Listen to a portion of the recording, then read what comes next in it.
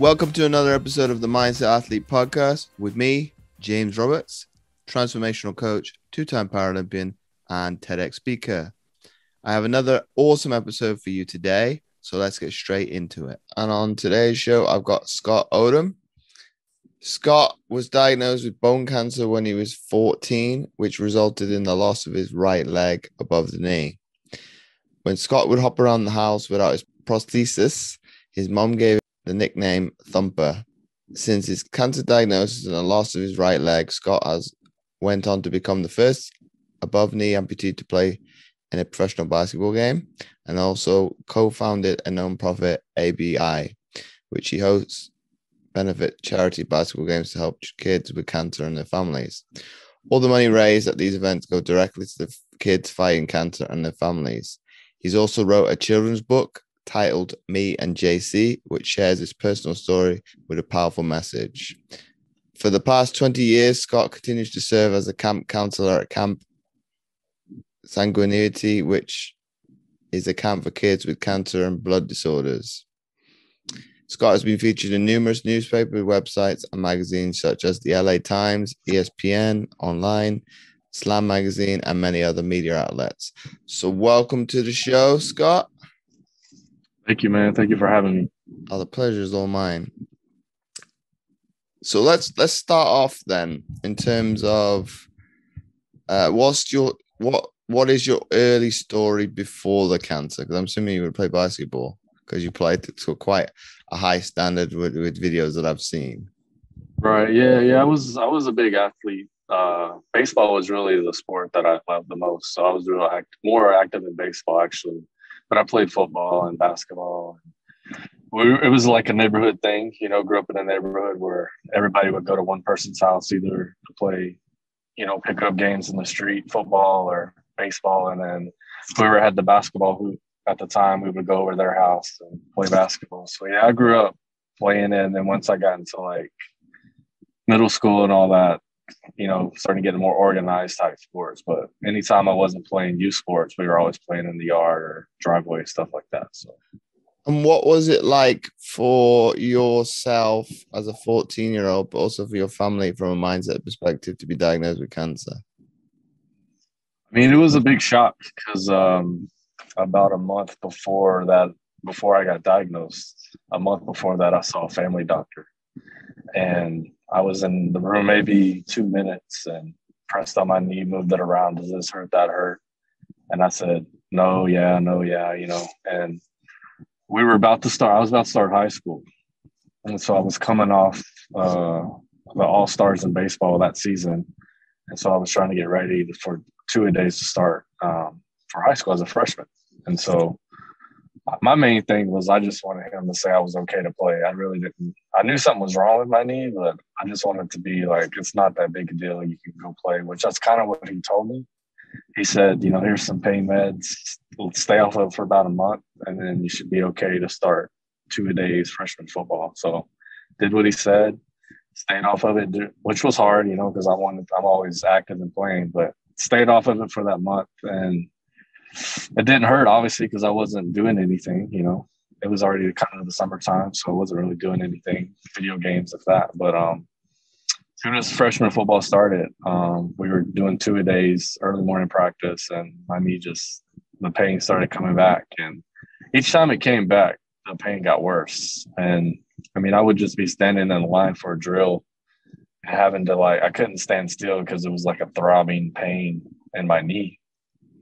And I was always the type I would never complain or say anything. So my whole goal was I wanted to, get that. I always thought the Letterman jacket was like the top, cool thing to have. So starting high school, that was one of my goals, was to do that. And then obviously I wanted to play college and all that stuff. So I wanted to do everything I could to be on the field and be out there. So even though I was hurting, I just kind of would play through it. But at this point, the pain got so bad, I couldn't run full speed. Not that I was a fast guy anyway, but I couldn't run. Coaches knew I wasn't running as fast as I could. So they were making me run more because they thought I was, it's high school, you got to be more aggressive and stuff. And I finally said, hey, I can't, my knee is just killing me. And then I had swelling around my knee And so the trainer thought I had fluid built up in my knee, that maybe they just need to go drain it out. So that's when they sent me to their team doctor, which is like an orthopedic specialist. And he took an x-ray. First time anybody took an x-ray the whole time, the whole 4 years my knee's been hurting me since I was 10. First time anybody took an x-ray. And he said, yeah, I don't really like, there's like a cloud around your knee I don't really like, so let's do an MRI. And then the MRI came back, and it was actually the first day of high school, and they diagnosed me with cancer. So a month before, saying, oh, it's fine, I'll be okay, and then bam, you've got this cancer that if we don't do anything quick, it's going to spread and you'll probably die from it. It was kind of hard to believe at first. So what did you have to do in terms of to deal with that? Because ultimately that's quite an ordeal for an adult, let alone a kid. Mm-hmm. Yeah, I mean, I remember when they told me I had cancer, my mom was in the room with me. And so, I mean, especially as a kid, you hear cancer and you just think the worst. You think, I'm going to die from this. So I wanted to ask that question, but I kind of wanted to protect my mom in a sense, because I know she was already crying. So I asked her to leave the room, actually. And then I just asked the doctor straight up, like, is this one of those really bad cancers, or is this a cancer that I would take some medication, you'll be fine? And she's like, no, it's very serious. And if they don't do anything like quick, it's going to spread and then I'll die from it. So that's when it really hit me, like, oh man, this is serious. And I just remember everything around me was just like a fade, like a fog. Like I couldn't really, people were walking down the hall, it just seemed all blurry around me. It just seemed like an outer body type experience. But then the very next day I had to go have a port put in or they had to do a biopsy, I'm sorry, just to confirm that it was cancer, which it was. And then that next day after that, they put 2 ports in my chest, because that's where I would receive the chemo. And then I think maybe a day or two after that, I started chemotherapy, which was rough. It was really rough. And I did about a year of chemo. So that must have had a massive impact on your high school experience then. It affected it greatly. Like I said, I got the school that I was at. I grew up in Everman, which was maybe 10, 15 minutes from the school the town that we moved to right before I got into 8th grade. So the town that I moved to was Joshua. And so I only had like my 8th grade year in Joshua. So I was still kind of the new kid. And I'm very like an introvert. I'm very shy, very quiet. Like sports was just my outlet to kind of be around other people. But if I didn't have sports, I probably could say 2 words and be fine all day. But so I only had 8th grade year, so I didn't make a lot of friends except for like people I played sports with. And then that next year I get diagnosed. And so the real friends that I had were back in Everman still. And so when I start high school, and then I'm out my whole freshman year, and then I'm out the first semester of my sophomore year, I didn't go back to high school until my second semester of my sophomore year. And cliques and all that were already kind of formed. And of course, when I'm on chemo, nobody can really be around me because, my white count, everything's down. And, if they have a cold and I catch it, it's 10 times worse. So I was isolated a lot that whole year. And then me already being very shy, quiet kid, my self-confidence and self-esteem were just at its lowest because I was bald. Was missing a leg. I was at 14, 15. I thought girls were cute. And I was just like, there's no way some girl's going to find me attractive. So I had all this mental stuff I was trying to overcome. And then I get thrown back into high school, and it was rough. Like I don't think I talked to a whole lot of people my whole high school career. I was there, and sports was it. Like I went back to play baseball, but I think without baseball, it would have been really hard to go back to high school. You say you went back to baseball. Was it like a catalyst to reignite that confidence that you lost then? I think so, yeah, because that was one of my goals when I was doing my treatment. And kind of what helped me continue to like battle through the chemo and all that is I just wanted to get back on the field, get back just playing sports again. And so that was one of my goals that I set for myself. And so once I got my prosthesis, and then learning that reality of it's not as easy as it looks type thing, like learning how to walk again and all that, which was like a long rehab. So when I got back to high school, I wasn't running like I am now. And so I actually was in off season in basketball because basketball season is before baseball season. But when I got into basketball off season, I just knew I wasn't ready. Like I couldn't run yet, and I didn't want to be the pity kid on the team. And so I was just like, I'm taking myself out. Like I'm not ready. And so I went into baseball off season, and I pitched before, so I knew as a pitcher I didn't have to be as mobile as I am in basketball. So yeah, that was definitely a confidence gainer for me, knowing that, once I was doing it and then I was pitching in some games and doing pretty well, it was definitely like, all right, I could do this, no matter what other people may have thought of me or thought I couldn't do anything. It was definitely a confidence booster for me. And obviously you've made that a passion of yours to be able to share your story and kind of show the strength that you've obviously overcome. You've had probably you've had the cancer, you've had overcoming having a artificial leg, wearing a prosthesis, never before. Are you just trying to showcase what is possible? Because ultimately, about me growing up, I read Slam magazine, so that's quite an achievement for somebody who likes basketball. That's kind of to be on that, to be featured in that alongside probably NBA and NCAA college basketball is a massive achievement. So my hat's off to you for that. Appreciate it. Yeah, that was a crazy thing. I think when I was trying to start doing the basketball thing, this guy up in New York, he's pretty well known in the basketball community, Peter Robert Casey. He saw one of my local news stories that they did on me down here in Texas. I don't know how he saw it in New York. He said it came through his Google feed or something. And so he actually reached out to me through social media. I think it was MySpace at the time or something. I can't remember. You're showing our age now, though. I know.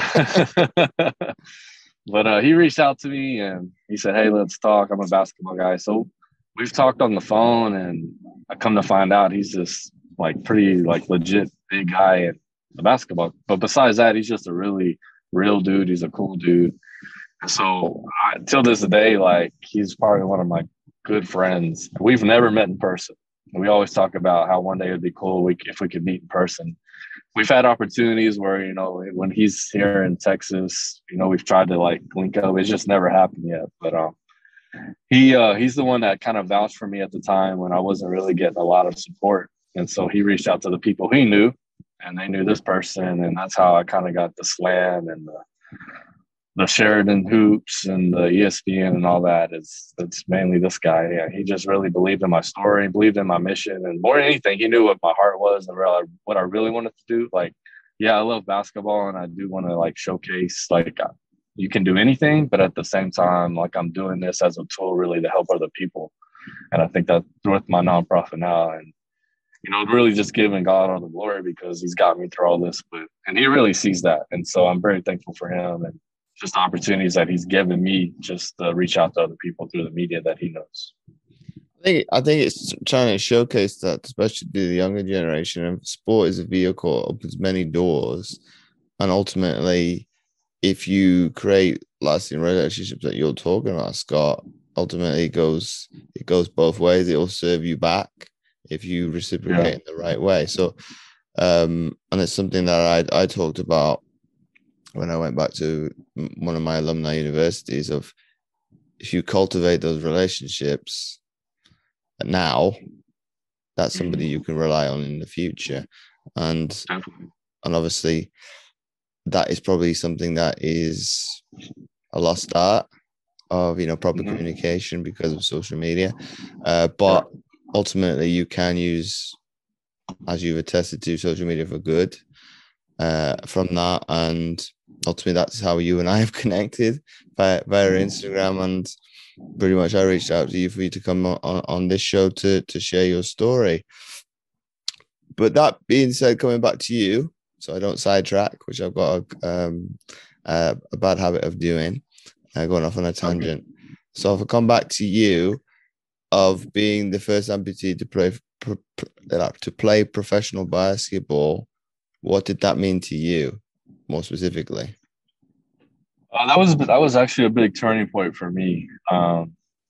Before that, obviously, that was one of my goals, was to be one of the highest, athletes as an amputee, especially in basketball. And so when I got presented that, it was actually a guy that knew Peter Robert Casey that Haber gave him my contact. And then me and this guy, John Solomon, we connected and started talking. And John was doing like the sport agency thing he was trying to create on his own.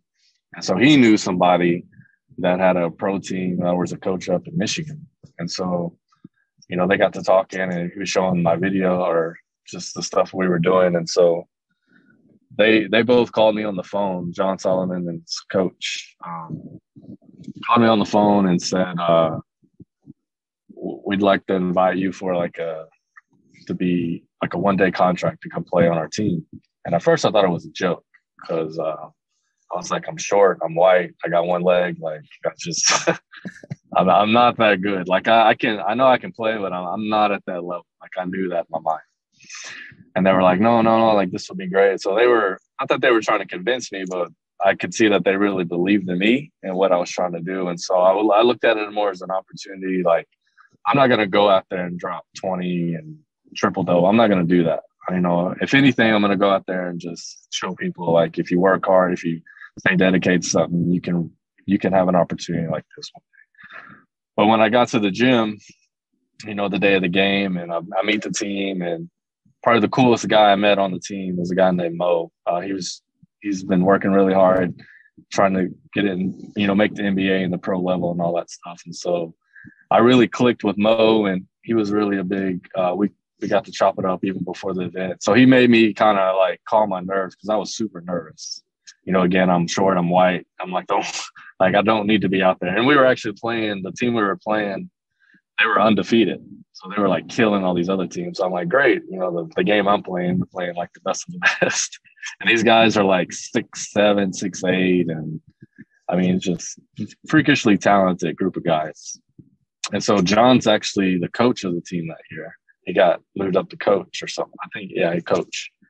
It was the owner that contacted us. But John said he was going to start me, which I had questions about because it's like, all right, I didn't want it to be a pity start, but again, I knew he believed in my ability. So I was like, all right, I can do this. So I was second guessing myself a lot, which I think, it's maybe kind of normal in that sense. Because I didn't want to go out there and be like, I'm this really good amputee that can hoop and I can compete. Like I knew my ability and I knew like, hey, I'm not at y'all's level and I wanted to give them respect too. I don't want to be out there and be one of those amputees or be one of those athletes that, could just be, I think I'm better than everybody. That's not my mentality. So I wanted to show them as much respect as possible. So me starting, I didn't want to disrespect anybody that was been working all season and me come in and be a starter, which everybody on the team was cool with. They could see what this was all about.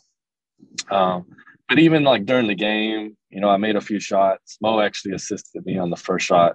But even after the game, I just was like, all right, this is not it. This is not what I was called to do. This is not what I'm supposed to do.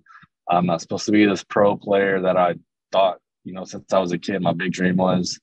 I remember this little kid coming up to me after the game. He was probably 3 or 4 years old. He had this big jersey on of the team, the Admirals, and he had a basketball in his hand that was probably bigger than him. And his mom came up with him, and she's like, he could not take his eyes off you the whole game. Like he was just pointing and talking about you the whole time. And so I get really like touchy with kids. Like that's why I do so much with kids nowadays, is because I want to help kids as much as possible. And so I got to meet this little kid. I got to talk with him, and it just kind of clicked with me right then. Like, all right, like I don't need to be out here proving I can compete with these guys that are proving I'm this great athlete. I need to use what God's given me, my talent, my ability, to give back and help other people, especially kids.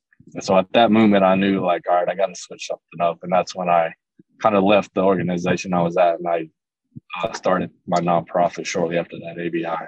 So it was a big turning point for me, for sure. Do you think because your nonprofit is involved in something that you've had to endear with yourself, it's more of a calling and you've got a higher purpose? Yeah, most definitely. Yeah. I mean, I knew like I wanted to do something sports wise, you know, and it was kind of a learning process going through it because I thought, you know, there was never stand up basketball before. So I was like, well, that just didn't make sense to me. Like there has to be stand up basketball. You know, when I got to stand up, I was like, all right, well, this isn't it. You know, I was always going off of feeling, kind of feeling where God was leading me. And so every time I would hit a wall, I'm like, oh, this isn't it, or this doesn't feel right, especially with the pro game. Like, yeah, it was a cool experience. You know, I got to be on ESPN top 10, all that stuff. But I was like, this just isn't it. It's not what I'm called to do. And so when I started meeting other kids, especially when I go to like elementary schools to share my story and testimony, I'm like, all right, like I think that what I've been through with the cancer and losing my leg, you know, you kind of go through all those, you know, self-consciousness or depression even at times, or questioning your ability. Can I do this? And then trying to stay committed to something, dedicated to something. And then when everybody doesn't think you can do something, you know, you really just need to believe in yourself. And if God's giving you that talent ability, it's going to happen. And so I think with me staying consistent through all these years, and me just really listening to him and not other people is why I've gotten this far. And the nonprofit's kicked off, you know, as far as it's gone. And that's the kind of message I want to give the kids, because I know how hard it can be, especially a kid or somebody going through kind of what we've been through, losing a limb or anything, or even cancer. It's a big part of it's a mental part of it. If you can break that mental part of it and just be confident and secure in who you are and what you want to do, it doesn't matter what the outside or anybody else thinks. Like if you know what your area is and your calling is, like it's gonna happen eventually. Well, that's the challenging part, isn't it, Scott? Because you talked about self-doubt. And I don't know if you agree with this, the teenage years were quite troublesome anyway. They're challenging for an able-bodied person anyway, just because they're trying to find themselves. Exactly. But you throw on, you and I we're similar, because I obviously lived through it with a prosthetic as well from my teens. But obviously you've got the cancer on top of that. Your confidence is all over the place in terms of, well, you're talking about clicks. How do you fit in? That's probably what I'm maybe a little bit more extroverted than you. I'm not an out and out extrovert. People would probably find that hard to believe, as me being the host of a podcast of being it. But I think you would agree with this. The spotlight that sport gives you is like, oh, I like this because I have somewhat control over it. But in terms of coming back to my point about the self-doubt, you're always questioning what you perceive other people think of you. And especially as a teenager, that's difficult because you kind of say, well, they view me in a certain light. And because you're reserved and quite shy as we were, you're never going to ask people what you really think. Whether or not they tell you the truth is a different story altogether. But in terms of that, doesn't help to squash those negative thoughts that you might have at that particular time in life. Yeah, no, definitely. Yeah, I agree with that for sure. And it's kind of one of those things too. I think it's kind of just in us as humans, you know, it's kind of hard for you not to think, what does this person think? Or can I fit in with this crowd or what? I think the big thing that hit me, or the hardest part dealing with all that, was my senior year in high school. When I was a junior, I was on JV. And so I had all the coaches I had before I had cancer. So they knew who I was. They knew the type of athlete I was, person I was. And so when I go to JV, it's all the same coaches. And so I get to play in games and I'm doing pretty well. And doing, you know, for a kid with a prosthetic leg, like fitted in and blended in, I feel like I'm part of the team. You know, I feel like, all right, I'm getting back to that groove. And then my senior year, we get all new coaches, brand new coaching staff. And our high school was not very good in baseball. So we didn't win a game all year, but I didn't get played. I didn't get involved in practice. And so that was like the first taste of reality that, okay, I'm being judged basically because of the way I look. Like they're just looking at my prosthetic and being like, they didn't know what to do with it. You know, and it's probably as older I get, it's probably no knock on them. But at the time I was really like upset, frustrated, because I'm the first one I practice, last one to leave, doing everything I can on my own. and like nobody's talking to me, no coach, nothing. You know, as an adult, not even. It's like I'm like they don't want to like they're scared to like talk to me or touch me because they don't know how to handle me, I guess. So I remember before the last game, I finally built up enough courage and I just confronted the coach and I said, you know, if you want me to quit, like I'll just quit. And I said, we've won no games. I could understand if we're fighting for a playoff spot or whatever. I said, but we've won no games. You're pitching the same guy, two guys over and over and over. And I said, we're getting blown out some games. And it's like, you can't even throw me out there to give me a shot. And he was like, well, no, I keep meaning to put you out there. And I'm like, dude, like, don't just stop with all that. Like, just be man to man with me. Like, if you're not going to play me, like, I'll just quit now. I don't want to come to the home game. Like, I'm done. And then sure enough, he starts me the last game. And I was upset about that because I'm like, well, this is a pity start. It's just because I said something. And then I pitched, I think it was like the second inning, and the other team, they were up, I think 2-1 or 2-2, and they bunted 4 guys in a row, which is unheard of in baseball. Like they just bunt it and then bunt it again and then bunt it again. And then it was just because I wasn't quick enough to get to the ball, you know, so they were taking advantage of it. So I just remember staring down the third base coach, like, for real, man, like you're already winning. Like this is our last game. And he just would not look my way. And I just was just staring at him. And then coach finally took me out and I just bawled. I was like, this is it. Like, I'm never people are just going to look at my leg and just think I can't do anything. And so, like you said, teenagers, you're already going through those emotions and trying to fit in. And then, bam, you get hit with this hard reality. Like, people just don't take you seriously as an athlete or don't think you can do something so I hit a major depression after that. And then I think the thing that was kind of pulling me out is like, I didn't want somebody's opinion of me or somebody's view of me to determine my worth or what I knew I was capable of doing.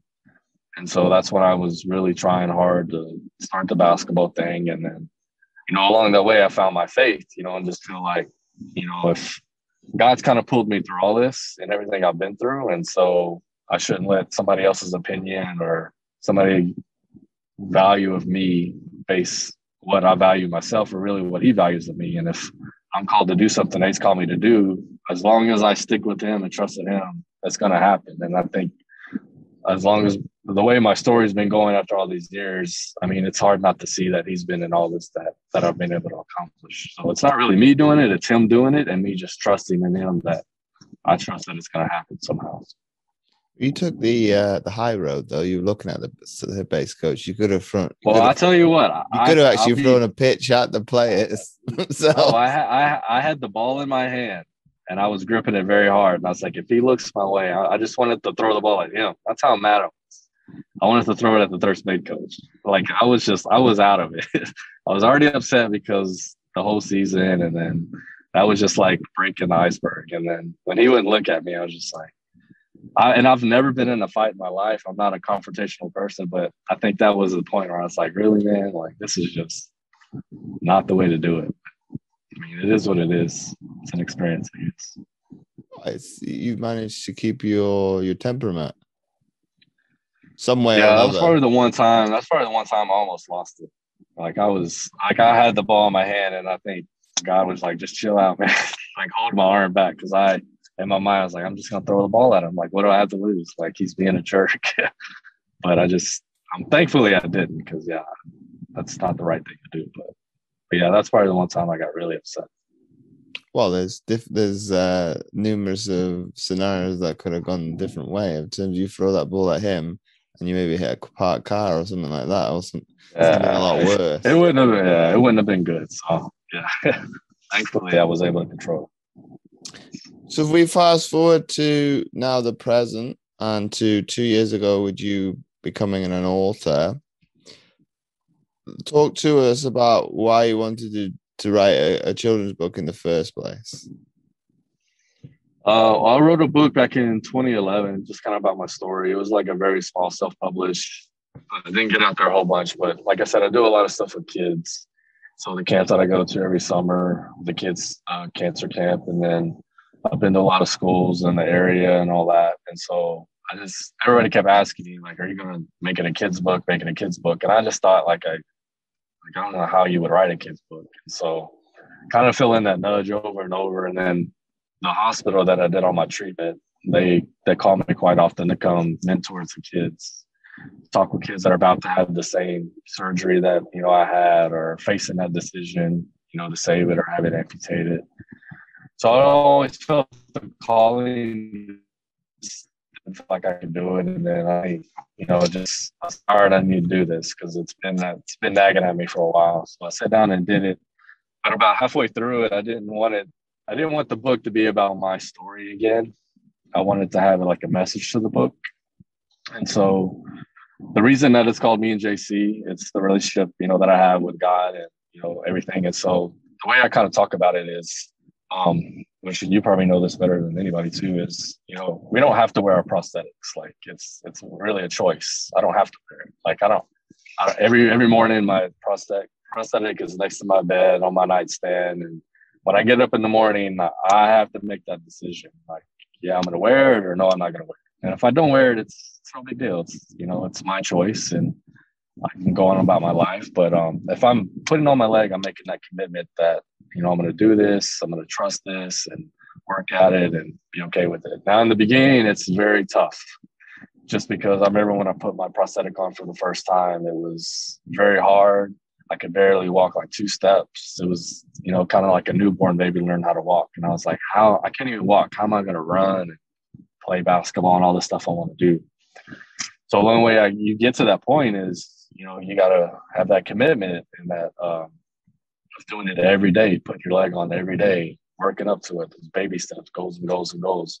And then eventually it kind of becomes second nature, or eventually you build this, you fully trust it. Because I remember in the beginning, I would always look down at my leg, making sure my foot was there. If my heel wasn't just right, it was going to buckle. And, that's a scary feeling. So I didn't trust it at all. But the more I'm wearing it, the more I'm putting it on, the more I'm practicing with it, then I'm fully trusting it. So where now, like, I don't even look down when I walk. I could just go and, run if I want to run, go backwards, because I fully trust my leg. So in the beginning, it felt like I was putting something on me, like a piece of metal or something on me, whereas now it's a part of me. It's just who I am. My leg is who I am. So I think the same kind of can be said, with my relationship with Christ. JC is every morning I have to make that choice. I'm either going to follow him and try to do what I feel he's called me to do, or I can be stubborn and be prideful and all that and try to do it my way, which I'm going to fail every time if I do that. And so, just like with me fully trusting my prosthetic, it's taking that step, and I'm following that step as I go over the toe and over the foot. So just as I'm following God and things he's called me to do, it may seem impossible and I don't know how I'm going to do it.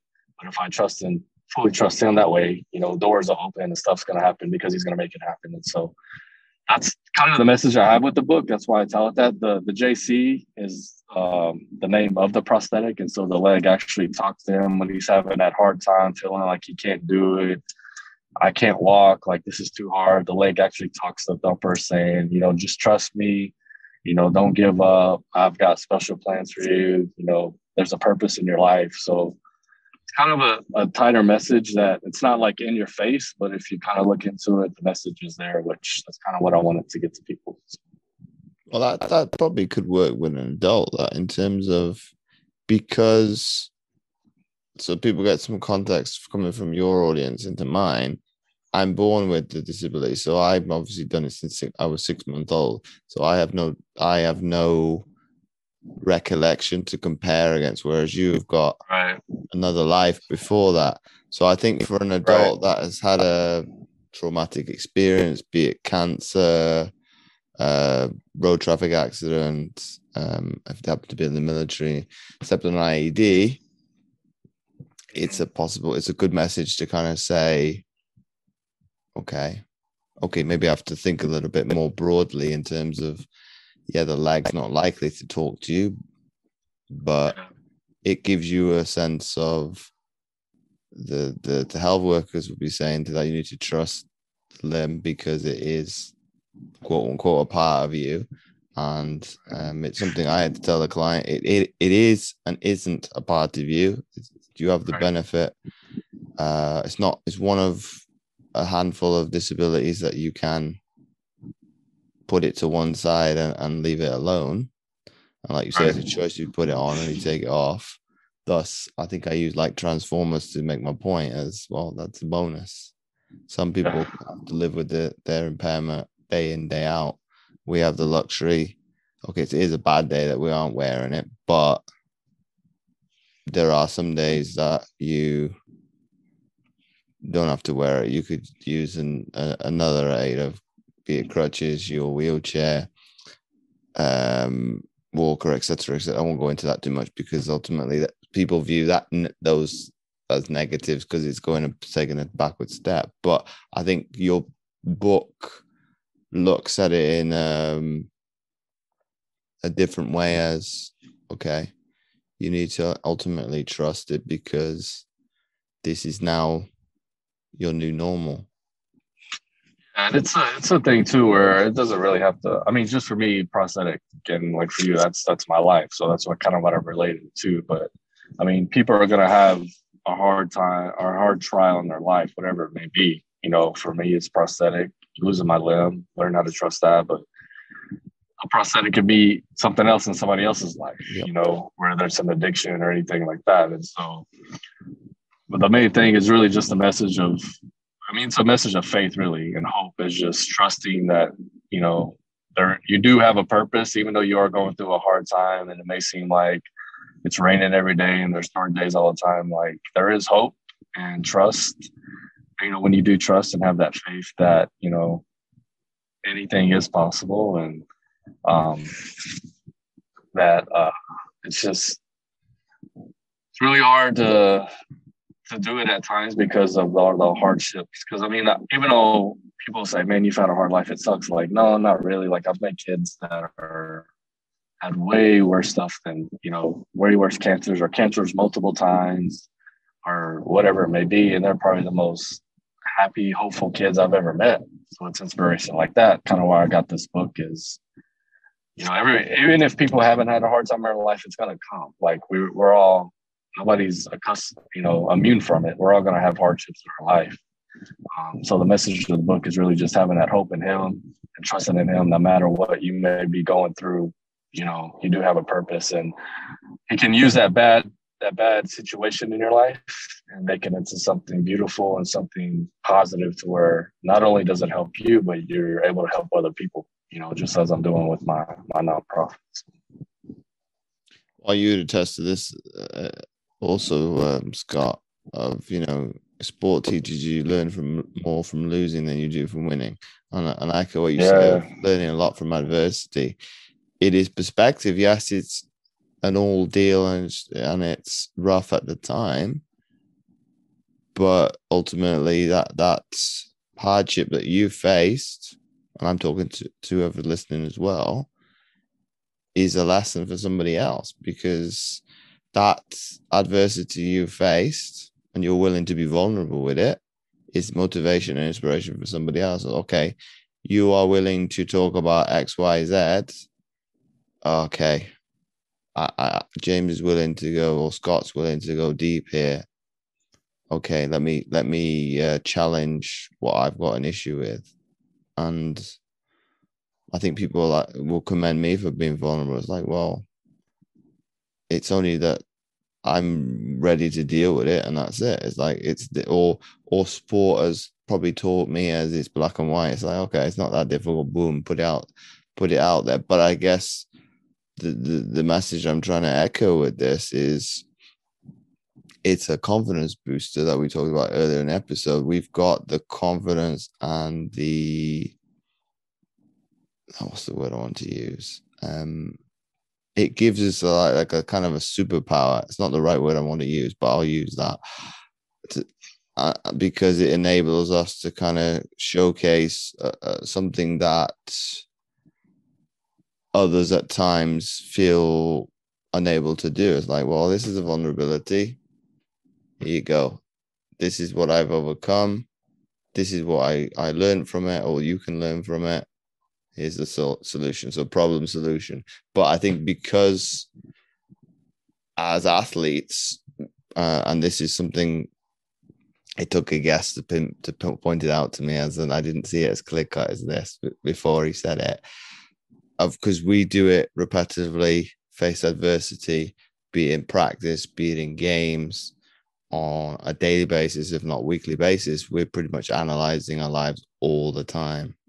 So when we step into the real world, it's not difficult. Whereas most people will maybe at times, at best, maybe analyze themselves twice a year. So Christmas and or their holy month, depending on what religion they're in, and their birthday, and that's about it. So they don't have the skill set or the repetitiveness to be able to look at things in a multiple different ways. As okay, you chose not to throw that baseball at, I'm assuming, the dude's head or somewhere at him. You chose a different path versus obviously the worst case scenario. Most people put into that position are obviously going to react in a negative way. Yeah, I mean, it's definitely a perspective, and just kind of learning. I mean, like I said, we're all going to have those hardships, and it's how you overcome that as well, and dealing with that. It's very easy. It's very, I guess, even for you too, just to feel sorry for myself, lay in bed, oh, I can't do this, or even if I see stairs, which I hate stairs, but if I go upstairs, like I just know it's not fun, but I can do it, just not having that pity party type mindset. And so it definitely helps to get it out, because I think especially in my teenage years, I kept it all in. I didn't talk to anybody. I felt super alone. And so, when I had that vision of playing basketball and stuff, I thought I was the only one in the world that wanted to play basketball, because nobody in my area, or I would never see anybody playing basketball standing up. And then when I put the video on YouTube and saw other people reaching out like, hey, I want to do this, or hey, I do this too. Like I was like, all right. And then you meet those people that have kind of been through what you're going through, or close to it, or overcome something. It's definitely a big motivator and inspiration to be like, all right, like I'm meeting somebody, I'm seeing somebody with my own eyes that have pretty much had what I had or worse. And they're happy and they're doing it and they're okay. It's definitely a big motivator. Be like, all right, you need to get over yourself and just keep pushing, take it a day by day. And that's the big thing too, is I would set these really big goals, and that's all I would focus on, is that big goal. So take, for instance, going to being a pro player or whatever. That's all I would focus on. But I would kind of forget about the steps to go into getting to that goal. And so the big thing that I preach now is like, just, it's a day by day thing. Like, just, all right, well, today, what can I do to get closer to that goal, in a sense? Because even with my nonprofit, like, of course, I would love for it to be bigger than it is. I would love to put on more events all over the country. But right now, we're just a very local type nonprofit. And so as much as I would love to get to Z, the big goal, I know like it's a work in progress. And so that's just with us learning our prosthetic, putting it on is a goal in itself, learning how to put it on for the first time. Because I remember the first time it would take me like 10, 15 minutes to put it on, and then I have to take it off because it didn't get on right. But, a process to where now I can put my leg on 30 seconds and be out the door. So just focusing on that too. But having a community and other people like-minded as yourself, goal-oriented as well, is a big help too. And when you do start having those days where you're doubting yourself or getting hard, it's nice to have people in your corner to kind of lift you up, because we all need that at times. I think we all, no matter how much you've succeeded or how much you've overcome, you're going to have days where you just have a down day. You just feel like nothing's going right, or it's hard or whatever. And so it's nice to have people in your corner to be there for you as well. Scott, you talked about obviously the first time putting on a socket. Let's rewind a bit to the first time you had it fit in for the socket. What was that like for you? Because obviously that's an experience. It is an experience. I didn't know you had to get almost completely nude. And being above the knee, you have to almost get completely nude. They put on like a thin little pantyhose thing. But yeah, they casted me, and I've never broken a bone before. So I didn't know anything about being casted. And so I just remember them casting my leg. In my mind, I'm like, what is going on? Like, I don't know how this is going to work. But they did the test fitting. I put it on, and they kept asking. And because I work in prosthetics now. And so I always tell them, but like, I remember them asking me, what does it feel like? And I'm like, I don't know what it's supposed to feel like. Like, I just remember them asking me questions. I'm like, dude, I have no idea like what to say.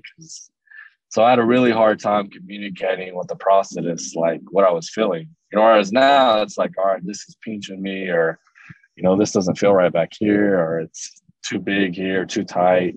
At the time, I was like, I don't know. I don't know if it's supposed to be too big or too, I have no idea.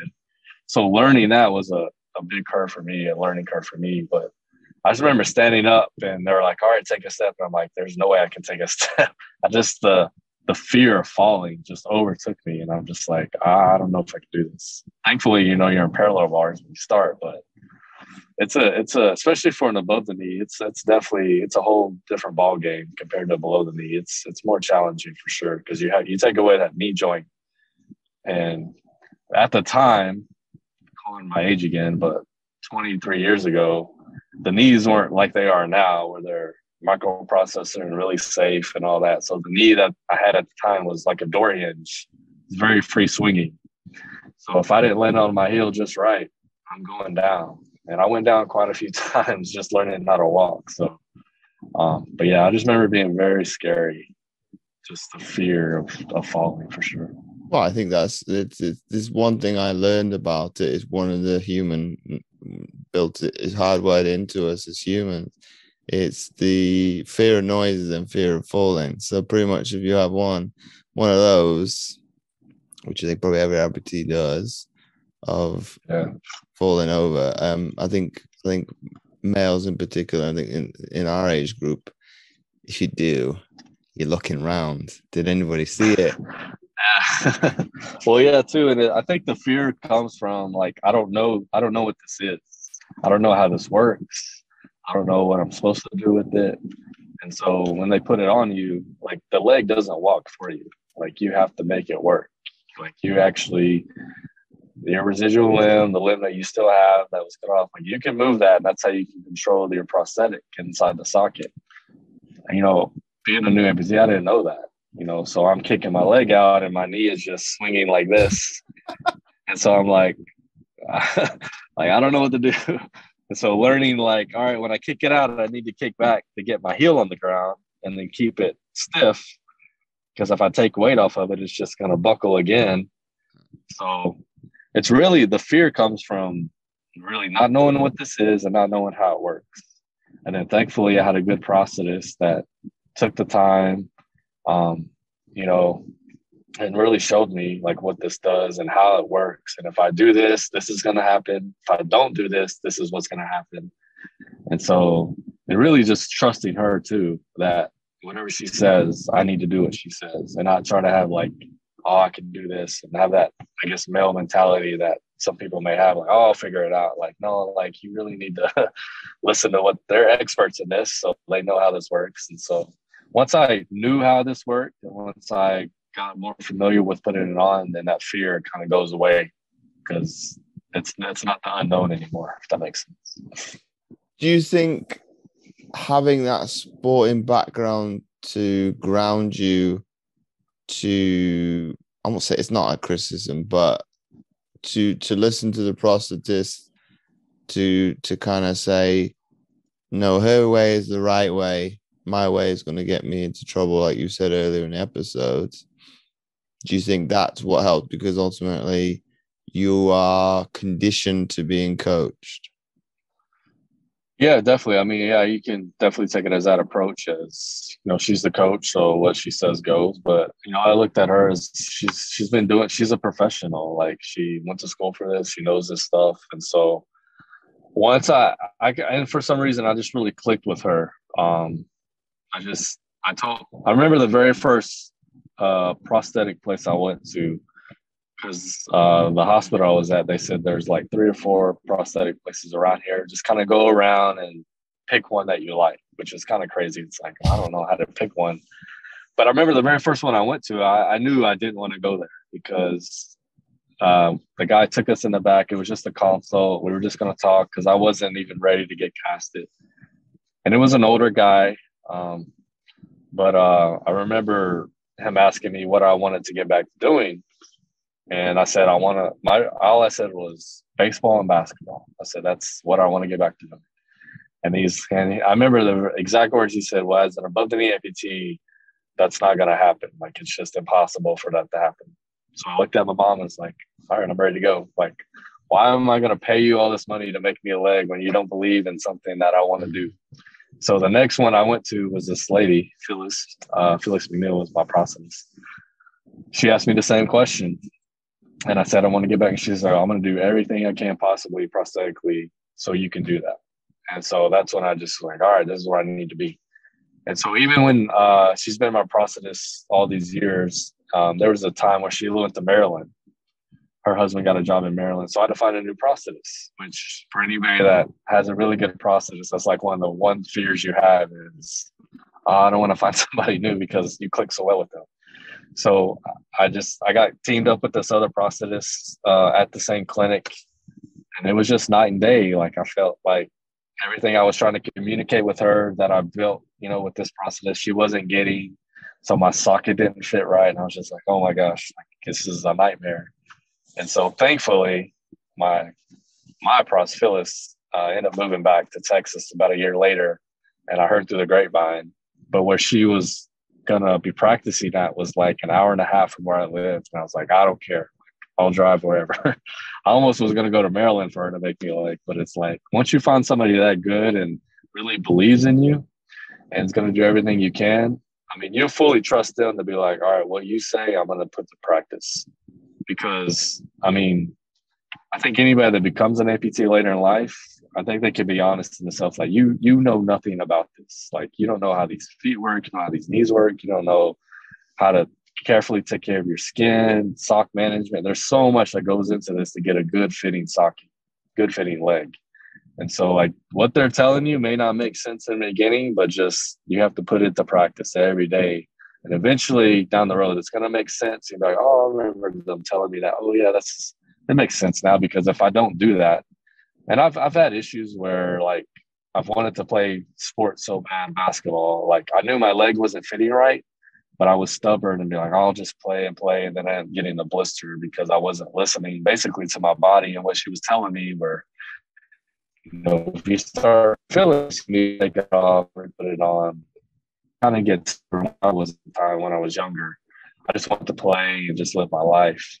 And so that's one advice I really tell people is whatever they tell you, like, one, find somebody that you really click with and that you're comfortable with, and one that believes in you and what you want to get back to doing. Because, I mean, if somebody is already telling you they don't see you doing that, then, I mean, that's just setting you up for failure, and your mental thinking, oh, well, they can't think I can do it. I can't. I can't do it.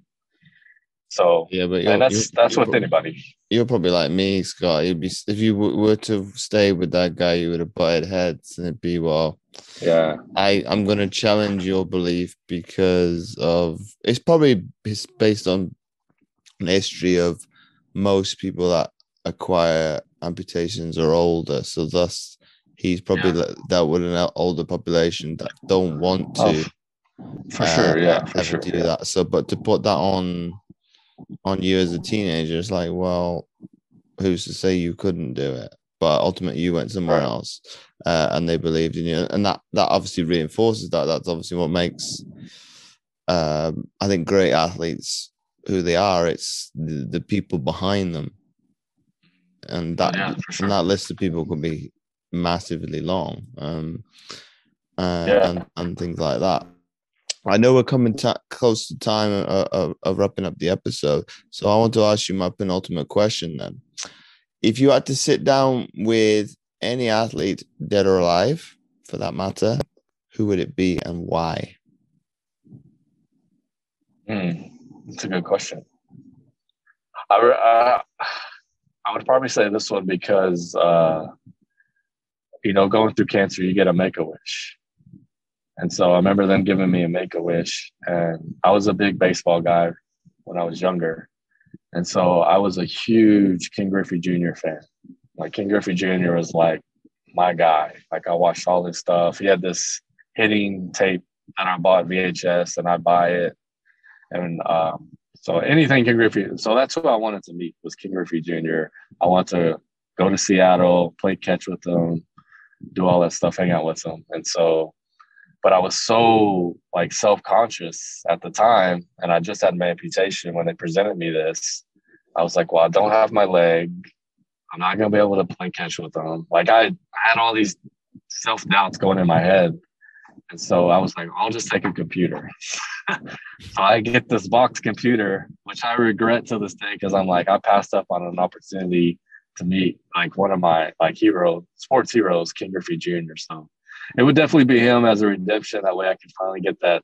The real wish that I wanted was to meet him and hang out with him because I've always liked him. I like athletes like him that are just real kind of humble looking. They don't talk a lot. They just play and they're really good at it. And they just kind of let their work on the field speak for himself. And he was just super talented, just really cool to watch. So it would definitely be part of King Griffey Jr. And my last question before we wrap up the episode, if you had to summarize what we've been speaking about into one sentence for people to take away, what would that be? It would probably never give up because with God, anything is possible. Okay. I appreciate that. Thanks again, Scott, for coming on the Mindset Athlete podcast. Yeah, I appreciate you, man. Thank you for all this and what you're doing. It's really cool. Appreciate it. I appreciate that. Thank you. Thanks again for tuning in, and I hope you enjoyed this episode and got loads from it. Anything that was included and discussed will be available in the show notes below. And I would love to hear from you. Come and connect and ask your questions. I've been James Roberts from jamesowenroberts.com. Remember this quote by Chris Hart. An athlete is a mindset. It's how you prepare, think, and execute, not by some elite status or physical stature. Anybody can be an athlete.